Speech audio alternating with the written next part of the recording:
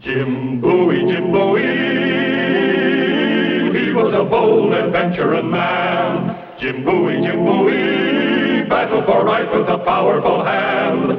His blade was tempered and so was he, indestructible steel was he. Jim Bowie, he was a fighter, a fearless and mighty adventuring man.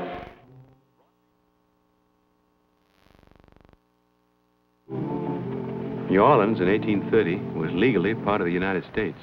Illegally, it was any man's city. A whirlpool of intrigue, violence, and murder. And now it had hit me, Jim Bowie. River pirates had made off with $10,000 worth of my trade goods. I wanted them back. A lady I knew had volunteered to help. I was waiting for her.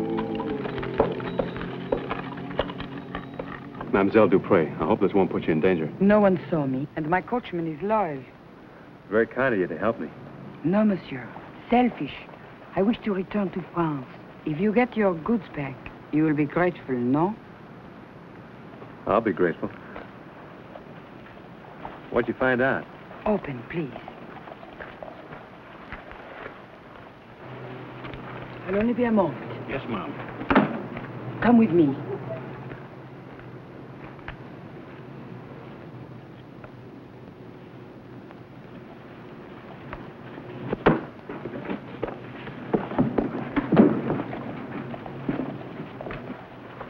The man at the rear table. The one with the glasses? Yes, that is Simon Ogilvy. He dines here alone every night, late. He doesn't look much like a pirate. He is worse.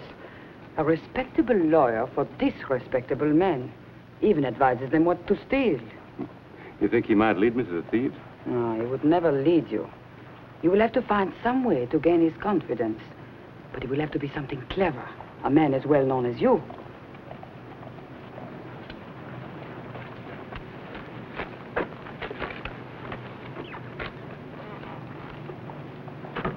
I will come to your hotel as soon as I learn something more.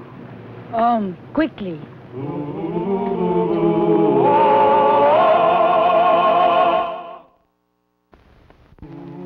I acted quickly on the facts Madeleine Dupré had given me. That Ogilvy dined every night at the Bartender, that he was nearsighted, and that he hated Lafitte. Jim. Why, Cousin Homer. Well, Monsieur Bellarme, this is my cousin, Reverend Wilkins. I'll meet you inside. I'll be right there, Joe.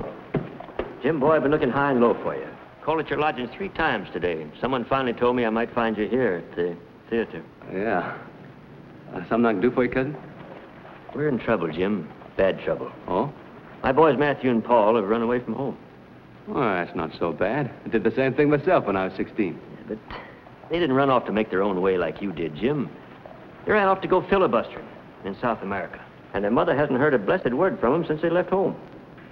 Well, New Orleans is an exciting place. They've probably been too busy, you know what I mean? No, sir. Not my boys. If they haven't written their mother, something's happened to them. Something dreadful. Find them, Jim. Please, look for them. I don't know. Every time there's trouble in our family, Jim Bowie's got to saddle up and go help. Well, I'm sorry. This time, I'm going to help Jim Bowie for a change. I'm sorry, cousin. I'm busy. I understand, Jim. Look, why don't you go to the police? They can help you better than I can. I've been there, Jim. But I thank you for your kindly advice. Goodbye, Jim. Goodbye, Homer.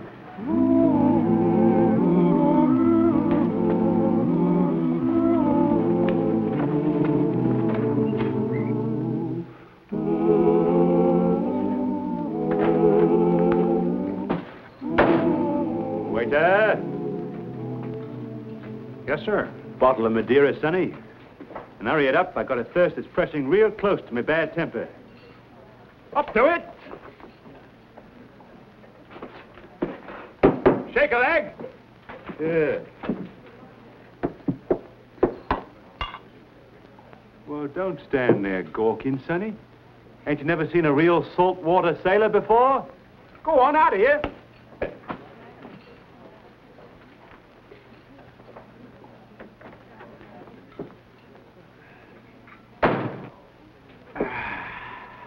Captain Hawkins?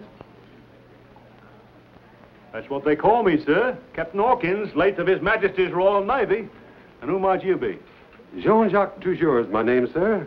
I have the honor to represent Mr. Jim Bowie. He challenges you to a duel. Jim Bowie? That pigeon-hearted pig? He's calling me out, is he? Give me that card. Now, sir, you may inform that lily-livered poltroon that I'll meet him any time, any place. Go on now, off you go.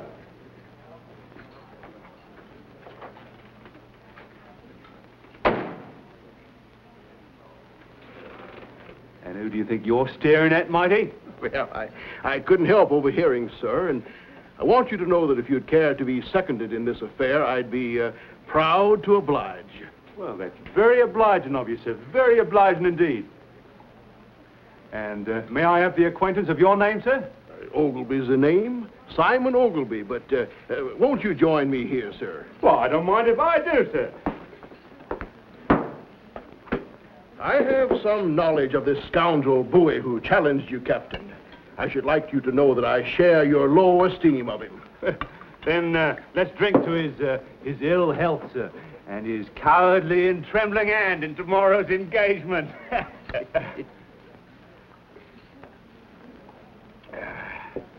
And may I ask, sir, what is your particular squall with Bowie?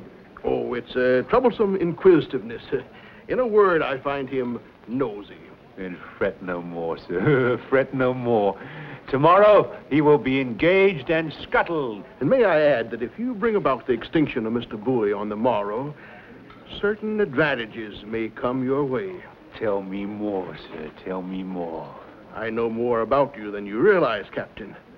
I've been following your activities in and around New Orleans for the last week or two. Oh, you have you, sir? And what did you find out about me? My, you are inquisitive, aren't you? It seems that both you and Mr. Bowie share that flaw in character, along with an interest in a certain Mademoiselle Dupree. Do you feel that it's hot in here, Captain? Yes, it is getting a little hot. Then I suggest you take off those ridiculous whiskers, Mr. Bowie. They must be unbearably itchy. Well, dog my cats. That was an amusing try, Bowie. When'd you catch on? I'm a devotee of the drama. I recognize the well-known actor Bellarme.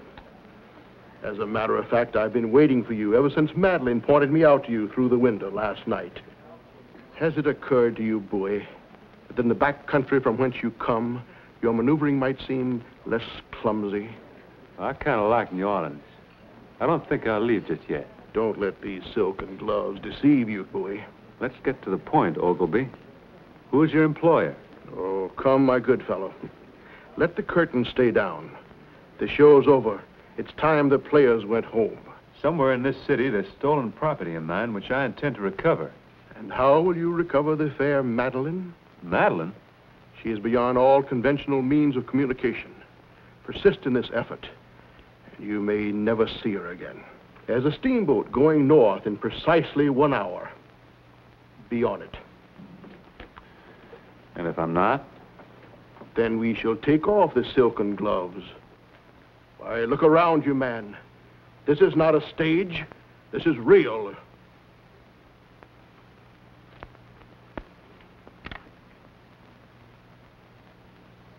Could my carriage drive you to the steamboat wharf? You know, Ogilvy, there's one thing I've learned about you. And what's that? You're as blind as a bat. Without your glasses! Seize him! Seize him!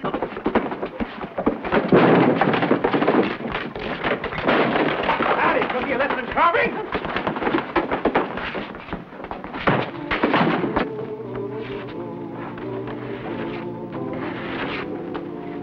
Give him some more bruises and take him to his hotel.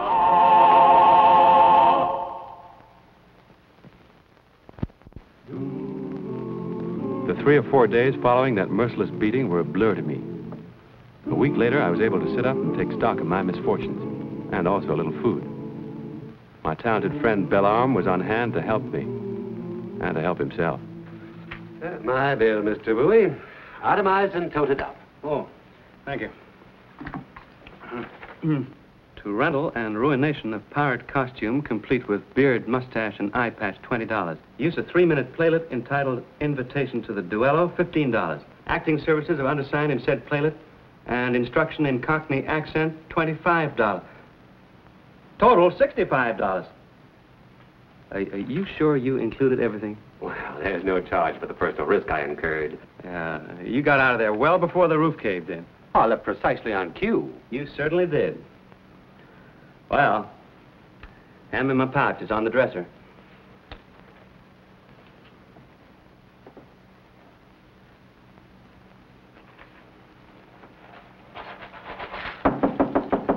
Oh, would you see who that is? Or will there be an extra charge? A lady. A young lady? No, a character woman. Mama.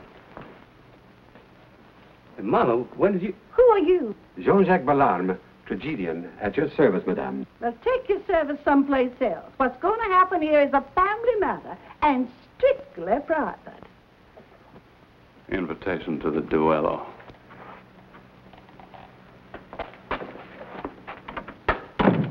Well, Mama, don't I get a little hug, a little kiss, huh? The way you've been behaving, you're no son of mine, James. What's the matter? What have I done wrong now? Sit right down there. Huh? Sit right down, I'm telling you. Here. I want you to strike that out in your own hand, right there. That name over your brother Rezin. And if you don't do it, I will. You mean you want my name struck out of the family Bible? I do. Use the pen. Well, I don't want it taken out. That's an awful thing to do. It's a jot more awful to turn down your kinfolks. Turning down your own family and cousin. You ought to be ashamed, Jim. That's what it is. Cousin Homer, huh? Yeah, and he came to you in a great need, and you turned your back on him. I sent him to the police. Do you think he'd tell his troubles to a stranger? That's what the police are for. Not where we come from. Where we come from, that's what kinfolk are for. But you wouldn't remember that, would you? Because you're too busy consorting up and down this wicked city with stage actors and painted ladies. And you think you're a son of mine. Oh, Mama. Don't have to get upset. Well, can't you see how Cousin Sarah feels about their missing boy? Well, can't you see how I feel about my missing goods? Oh, never mind about your goods. There's a law of God and there's a law of kinship, and you can't turn your back to either of them. Oh, Mama, stop it. No sermons, please. I can't turn my back on $10,000 either. The Lord moves in a mysterious way, and as long as you're right, Jim, he'll reward you.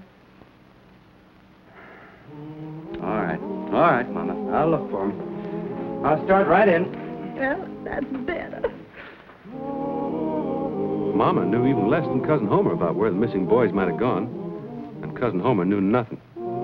My best possible source of information was Maurice Toulouse, the journalist. All I know is that boys of 16 to 20 arrive by the dozen, filled with hopes of glory and gold in the Army of Liberation. And just why do they aim to liberate? Who knows? Any one of the troubled countries to the south. And do these filibustering outfits ever actually leave the city? I doubt it. But then everything they do is highly secret. Wait. I remember talking with someone. He was grieving the loss of a son to some vague cause. Let's see now. Some shopkeeper. Yes, the apothecary. Charpentier in Canal Street.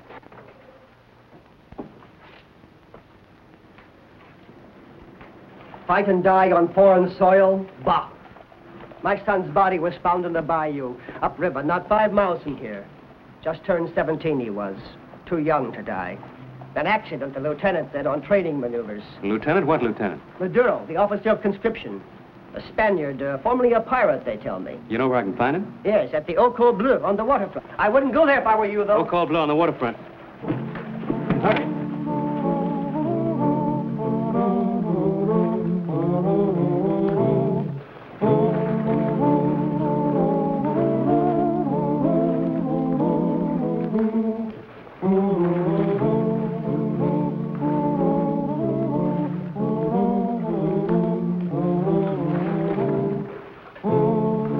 Maduro will see you now, Mr. Bowie.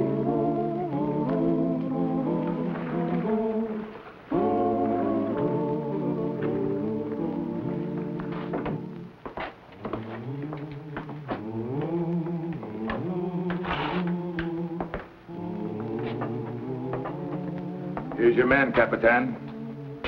Well, Jouvin. And Mr. Ogilvy. Quite a family reunion. You will be more comfortable without your weapon, monsieur. I have had reason to respect that knife. Oh, have you met Marcel, monsieur? To his intimates, he is better known as the Butcher of Barbados. So you must not let his air of gentility deceive you. He also is a formidable man with knives. Oh, but enough of the pleasantries, monsieur. You have come here for business. No.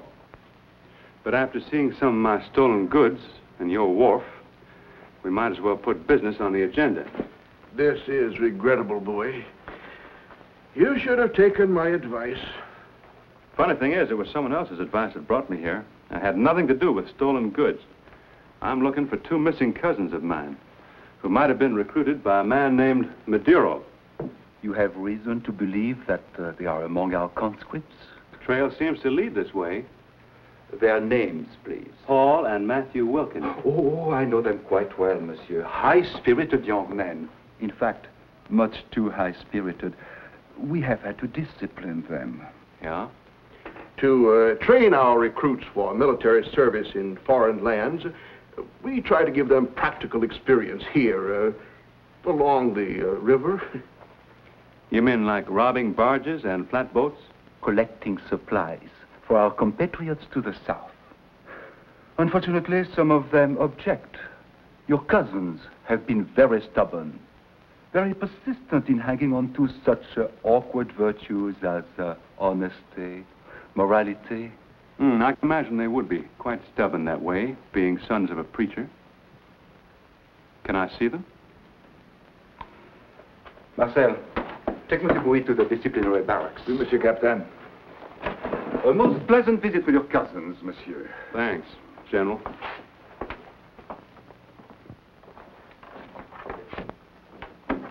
You and your knives are becoming legendary, Mr. Bowie. I'd like to cross blades with you someday. In a friendly way, of course. Yeah, I imagine you could be real friendly with a blade. The Butcher of Barbados, they call me. This way. Didn't you once sail out of Trinidad on a brig called the Starlight? I did. A friend of mine was on that ship, a man called Mark Melville. He met with an accident, as I recall, sir. Yeah. Jailer.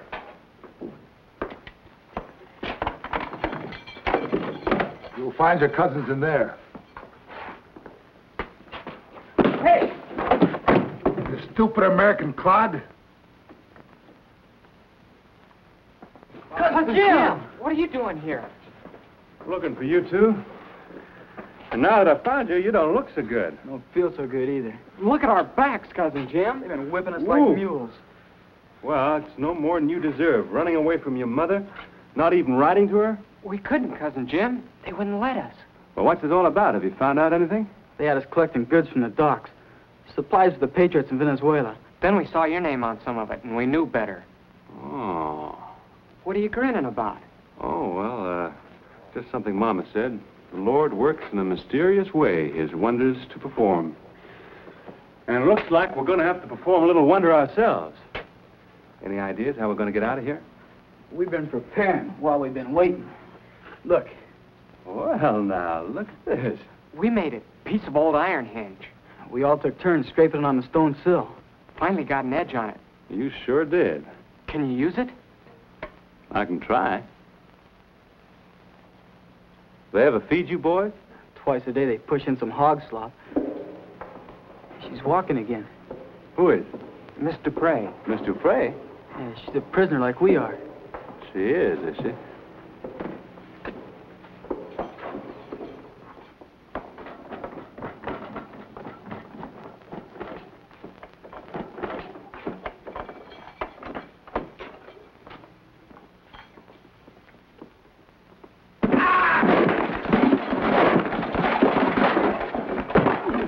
Give me the keys.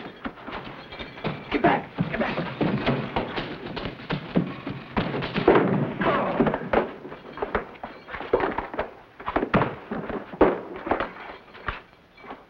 Which way is the stairs? That way.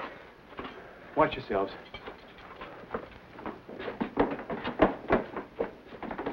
Look out!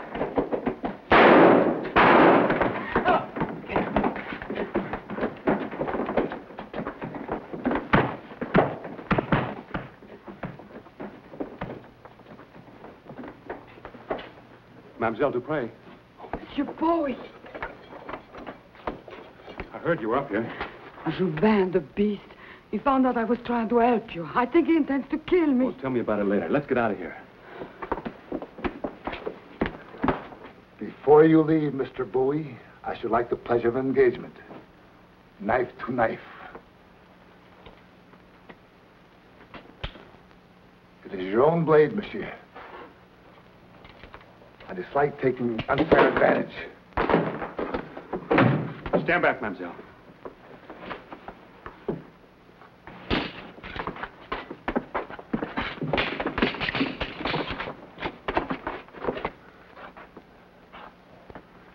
I knew the second mate on that ship. It was no accident to kill Mark Melville. He got a knife in the back.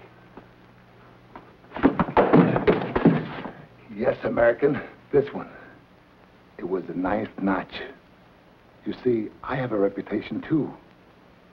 You will be the 10th and most famous of all my victims.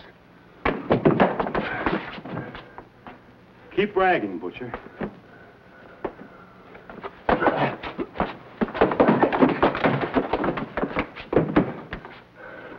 I don't like to take unfair advantage either.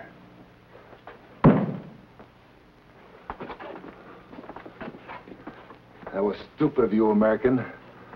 I can so easily break your bones. Come right ahead.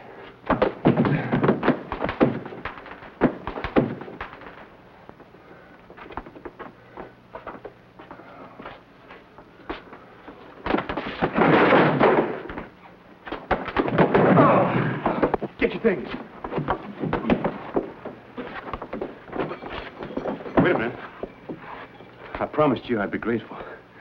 You said your heart's desire was to return to France, isn't it? It was.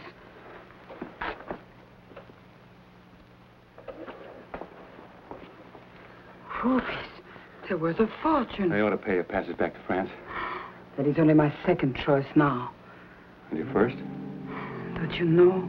Really? I'm nothing but trouble, Madeline. Nothing but trouble. You don't believe me? Ask my mother. Better hurry, cousin. Hello, boys. We got him down, but we can't guarantee how long. Well, come on.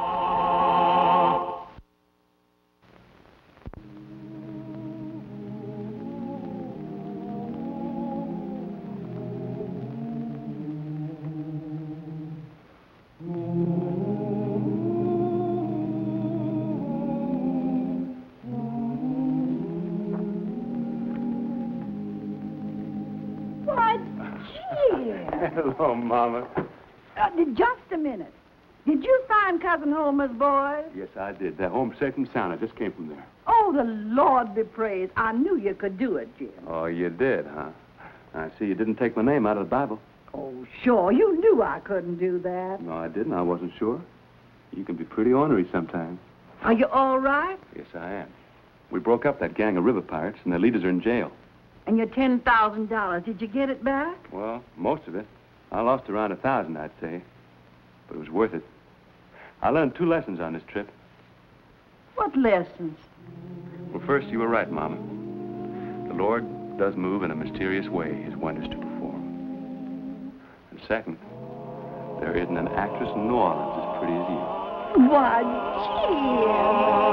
Jim! And here's the star of our show, Scott Forbes. Hello, everyone. Hope you enjoyed tonight's show. And we'll be with us again next week for another exciting adventure in the life of Jim Bowie. Jim Bowie, Jim Bowie, he was a bold adventuring man. Jim Bowie, battled for right with a powerful hand. His blade was tempered and so was he. Indestructible steel was he. Jim Bowie, he was a fighter, a fearless and mighty adventuring man. He roamed the wilderness unafraid, from Natchez to Rio Grande. With all the might of his gleaming blade, he fought for the rights of man. Jim Bowie, Jim Bowie, he was a fighter, a fearless and mighty adventuring man.